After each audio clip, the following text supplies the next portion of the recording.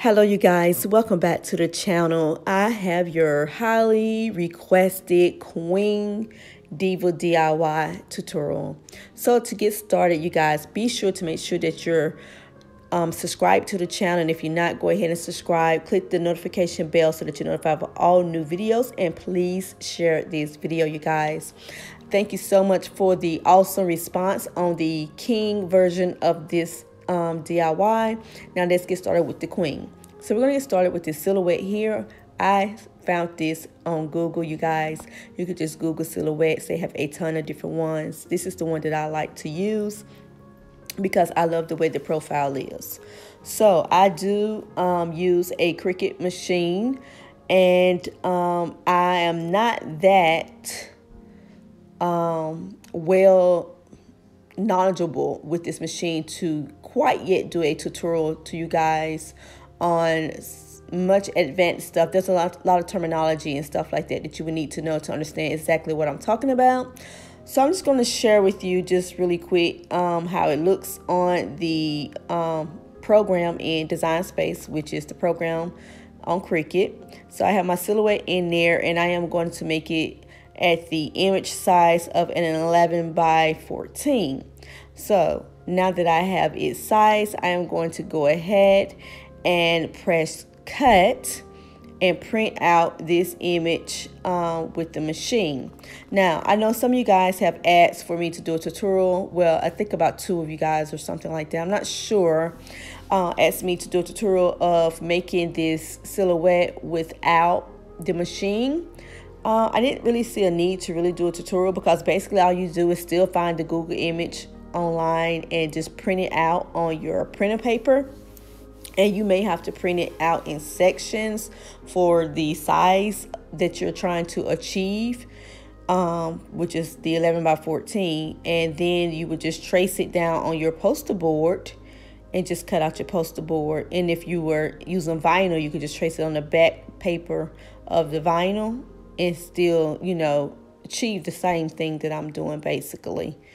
But this is the vinyl that I am using, you guys. This is not the premium vinyl. This is actually the, I think it's called Paper Studio from Hobby Lobby vinyl. That is what I'm using here. I'm just sharing with you this on my mat, and this the size of 11 by 14 is about what size I'm going to cut it.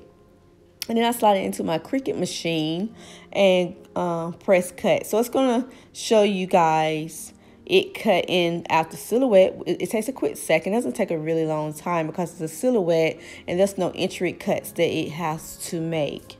So once I have that cut out, we're going to get started with designing our Queen wreath.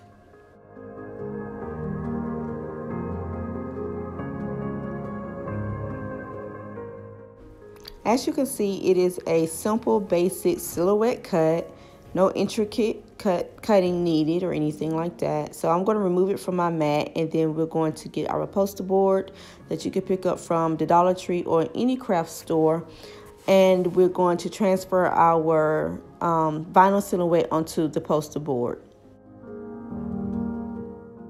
A really quick tip, when you're deciding on how far to the edge to place your vinyl, make sure that you leave a little bit more space away from the edge of the vinyl and the poster board edge than I have here. And in a second, you will see exactly why. So once I have this poster board down the middle, because there's no need in wasting, so I'm going to put the other half to the side, and then I'm going to take a very sharp razor blade, or you can use an X-Acto knife, which I cannot locate mine right now, and I'm going to cut out my silhouette. I'm going to get as close to the edge of it as possible without cutting the vinyl. Be very careful. Make sure that this is for an adult, and if you are underage, that you are definitely using adult supervision. So we're going to cut out her nose, her eye, and we'll pretty much just cut her all the way out. But right there in that little nook, before you get started, you want to make sure to cut beyond the circumference of her head. You want to make it more elongated. And then you want to go right there in the nook of the nape, and you want to bring it around as much as you can to the other side. And I will tell you the reason why I do this. For one, it saves on vinyl. It's less vinyl you have to use to cover the area that's going to be covered up with ornaments or whatever design you decide to use anyway. So there's no point in wasting vinyl on that. And the poster board, I mean, it's just easier to just elongate the back of the head so you can have a bigger working space. Now, previously in the King version of the DIY, I used a foam wreath form. However, I looked in several of the stores here locally and I could not find any more.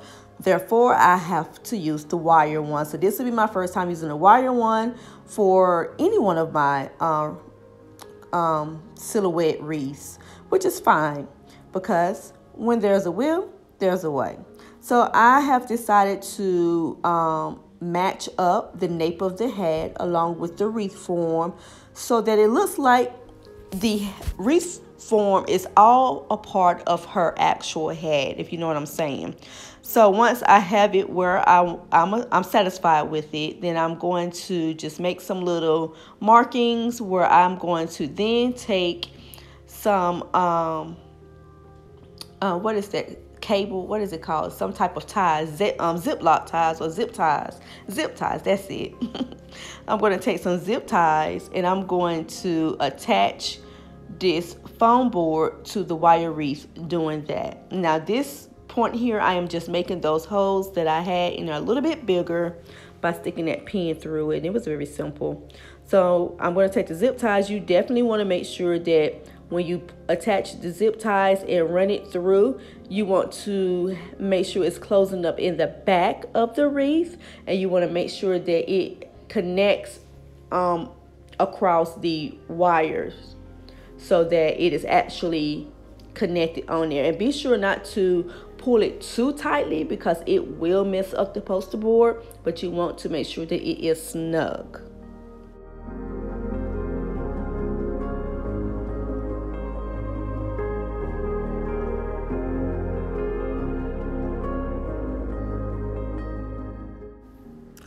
And when you are cutting your zip ties, make sure that you don't cut them too close to the edge where it connects, because then it may slip out. But you also don't want to have it too long either, because you don't want it to stick out too far. Now I am going to use this beautiful dazzling silver links from eFavorMart. I will leave my code down below so you can buy that if you are interested in. I'm going to use some ornaments. I'm going to use some gold ribbon. I'm going to use a variety of things, you guys. Just showing you several things. And then there's things that I'm probably going to use that you probably don't even see. So I'm just showing you. So basically, to get started, I usually take a medium size to large size ornament and put it somewhere in the center. And I kind of work around that just a little bit to get things started. And if you notice that the poster board doesn't connect all the way across the wreath form, there's a little gap there, but that's fine because I'm going to fill in ornaments to the very edge, and the ones on the wire wreath, when I connect those two and place a second layer on top, it will look as if it went straight across when in fact it did not. So it's kind of like an eye illusion thing, a little trick of the eye. So just play with your ornaments. Put some down to make sure that you like it where you're going to possibly glue it before you actually glue it. Okay. And this tool here I'm sharing with you, I'm going to use this a little bit later in the video, but this tool is from Dollar Tree. You don't have to use this particular tool. You can use any tool, or you don't have to. It's just another filler option because I have some smaller ornaments as well as this tool to fill in open spaces that you will see throughout your ornament wreath as you continue to create your queen. I hope that makes sense. All right, so I'm just going to take off a little piece, and then I was wanting to use it like for her material on her hair, but it was way too light to see through, and so was this ribbon. For some reason I was thinking that it wouldn't be so transparent, so therefore I had to use material. I didn't have any material purchase, so I just took one of my table sashes for my events, and I'm just gonna use that because it's silver or gray or whatever, and it kind of goes with the theme. So I took a piece of material or a sash and cut it down, and I am going to create a head wrap for her. Typically I like to use ribbon instead because to me it seems a little bit more seamless and more put together, but it's okay. We're gonna make this work, and as creators, that's what we do. We create as we go sometimes. And you guys who have been with me for a while know that I am very well known for creating as I go. So that is what I'm doing. I'm going to take a pipe cleaner. That's the little white piece you see here. And I am just going to tie this area together to bunch it up to give the illusion that her head wrap is tied at the crown of her head or the top of her head. And I really wanted to use this ribbon, you guys. Even though it is sheer, I think I can still make it work. And so you're going to see me layer the gray material with the gold ribbon. I'm going to do it about 3 times, and I'm going to secure it in the back. If you notice, I'm trying to keep it as neat as possible in the back. And I'm tucking it in underneath, and I'm using hot glue to secure. Now, you guys, if you really want to make it very nice looking and neat, I am pretty sure that you could place a round circle of poster board to cover up the back portion of this DIY, or maybe even a round piece of felt material or something like that. Personally, since this is for me, although I may consider selling it if anyone is interested. I don't know how to ship these yet. I have not sold any that I needed to ship. However, I have sold a few locally, and I'm getting a lot of requests for them almost every day. So this is a very highly requested item. So for anyone who is going to recreate, and if you do resell, I don't know, a lot of people craft just for themselves and people craft for resale. I do both. But anyway, I'm getting off a subject now. So once I have my ribbons on there, I am going to continue to place my ornaments, and you will see when I start stacking them, it's basically to fill gaps in holes and stuff like that. So you just, like I say, you just got to place your ornaments, and then you got to place and see if the color scheme is, you know, still okay and everything is looking nice and cohesive. Now I have these little tiny mini ornaments here. These are my filler ornaments. I like to place them in spots that'll help lift other ones up, because I don't have a bigger size ornament than the ones you see me using. I also use, in my other queen DIY, I used another, it was 3 sizes basically, but this is more of a tiny, small, and a medium in this particular DIY. And so I thought that I needed something to break up some of the gold and silver and add some dimension and height. So I found these brown ornaments up in my attic from a previously Christmas color scheme that I was doing a couple of years ago. And it's great because it goes with it. And so I'm going to add them in to get some depth and just break up some of that gold and silver some. So that's what we're doing here, and continuing to fill up our gaps.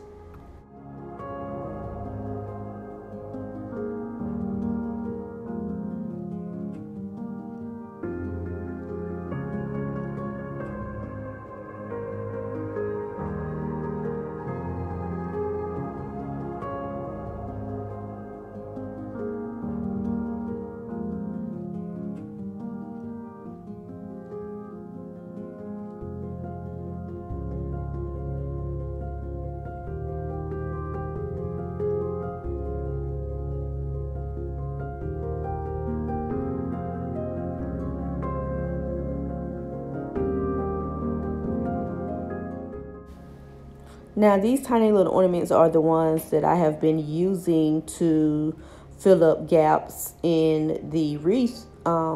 So you can use those little small ones, or you can use the tool that I was telling you guys about earlier in the DIY tutorial. So I'm just cut off a little piece and I just pretty much just tuck it down in there. Now you could add a little glue to it if you want to and tuck it down in there. However, I decided not to. Didn't really see a point, because once it's in there unless you pull it out. And so that's what I used, that and those small balls, to fill up the openings. Now this pick here is from the Dollar Tree. I'm going to use a pick right there at the top of her headband. And I'm using this one with the gold poinsettia because I love it, and I think it just ties in the Christmas theme. Now somehow, you guys, I thought I was recording me making her jewelry, but the recorder was not on. But basically all I did was cut it to size and glued it down, and then I made a little false earring by looping it and putting on one of those crystal little gems glued down to the top to have the mimic of the earring. Then I went and cut out her eyebrow, because she needs an eyebrow.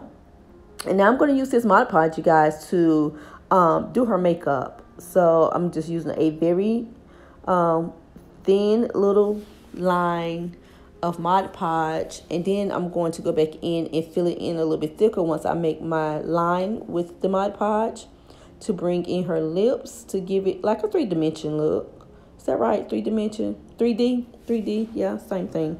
And then I decided to put a little bit of glitter on top of her eyelash, like where her, I guess, eyelid would be or so. I don't know. But anyway, I just like putting a little bit glitter up there as well. So I decided to go with the red. That was my daughter's choice. She said to use the red. I originally was going to use like a blue or something. But yeah, so now we did the purple eyes. Make sure you shake it. You can go back and seal it with a coat of Mod Podge on top if you choose to. And then I decided to do her a very nice cute nose ring. So this is her, you guys. I hope that you love the way that she came out. Let me tell you right now, I absolutely do love her. But to be honest, I am a bigger fan of my first one, which was the gold, red, and buffalo plaid theme. And that's only because I'm so into this buffalo plaid right now. But this girl right here is just as gorgeous. She is ridiculously beautiful, and not only that, she is way larger than my original one. So the wreath form for this was about 14 inches. It is definitely larger than the foam form wreath, or foam wreath form that I originally used as well. So if you stay tuned and watch the rest of this video, you will see that near the end of the video, I have her actually on my door outside, so that you can get an idea of what she actually looks like on an outside door.